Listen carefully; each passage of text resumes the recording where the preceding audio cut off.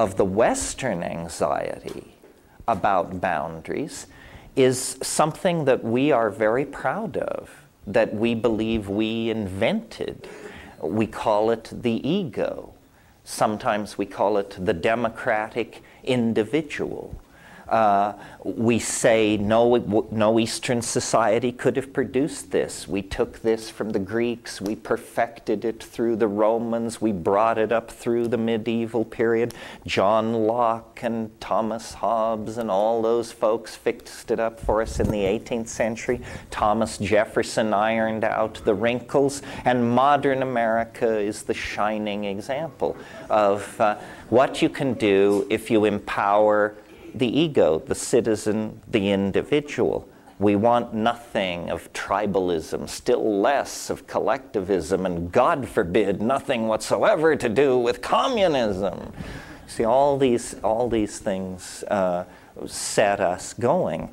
But in fact, the ego is appropriate only to a certain point.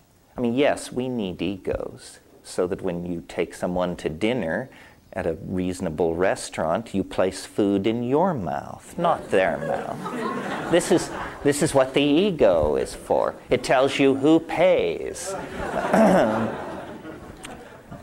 But in fact, what the ego is the return to consciousness of this psychic structure related to the patterns of dominance.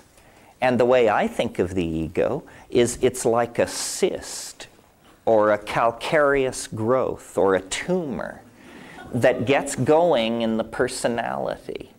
And if not treated, it becomes chronic.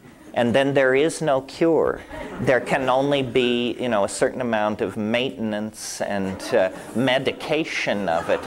But it's incurable, except unless we resort to not only non-prescription drugs, but drugs currently illegal. In other words, the psychedelics, through this boundary dissolving function, dissolve that boundary as well.